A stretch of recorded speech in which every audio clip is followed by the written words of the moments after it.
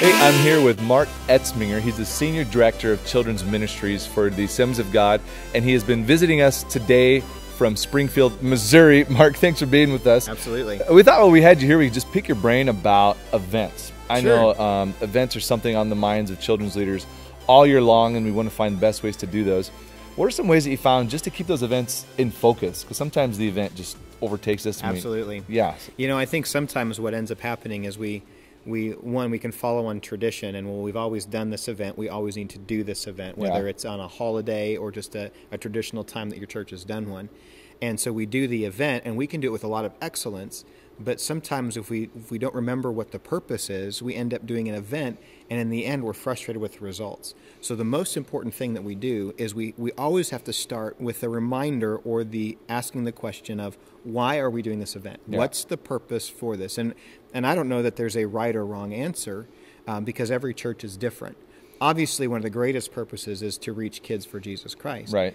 But if you have the purpose in focus and you're centered on that, it helps you make a lot of the decisions that you might otherwise not know how to make because you forget what the purpose is. So who do you ask that question to? You know, why are we going to do it? Is that does your lead pastor need to be on that from the beginning, or is it just your team? You know, that's a great question, and there's a lot of models that are currently in use today. One of them would be the children's pastor sets that vision and runs with it.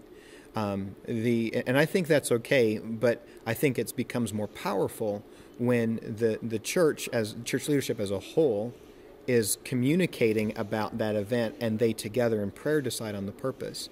Because sometimes, and most of the time, quite honestly, the lead pastor has a different perspective than the children's pastor does. And so if the leadership of the lead pastor, the leadership team, the board, and whoever else is on board with that, and they speak into it, sometimes you can take a good idea and you can have it become bigger than you ever imagined or dreamed. Yeah. As long as you're able to keep on point and on purpose. And quite honestly, sometimes that can be frustrating. Yeah. I mean, I'll be honest. For a children's pastor who says, this is my vision, my dream, and the lead pastor says, I think I should go a different way. Yeah. But I think it's what we have to do because we have to be on the same team. That's right. So you're asking a question, why are we doing this event? Say you get that narrowed down. We know why we're doing it. What are some other questions to help just keep that event aligned to the purpose of the why? Sure. You know, other questions of the why, there's a variety of them that you could be asking, but I think you have to look at the year as a whole and start saying, you know, where are we winning children? Where are we discipling children? Where are we allowing children to be used in ministry in different ways? And sometimes those are big events. Sometimes those are weekly things. But I think you need to have a balance across the board, at least on an annual basis, if not more frequently, where you're hitting multiple of those. Right. And so it's very easy to fall into a rut and become very strong or heavy in one area and very weak in another. Right. So the why kind of takes shape when you're looking at the whole scope of your ministry. It's not just an event by itself. What are some dynamics when people talk about, you know, I'm going to put a whole scope together for the year for our events. What are some types of events that would help people answer that why that they should be touching bases on? I mean, you mentioned a few just real briefly. What are some? What types of events? I think, you know, a great one and one that everybody has to do is a camp. You've got to get your kids away from technology, away from their current routine. You've got to get them into an environment where leaders are not distracted and focused on them. And it's a spiritual environment where everything points to those evening services and God moving in their life. Yeah. And that's a huge one because, I mean, a week's worth of camp is almost as impacting as an entire year worth of kids' church. Yeah. I mean, when we talk hours of impact, it's huge. Yeah. So camp is big.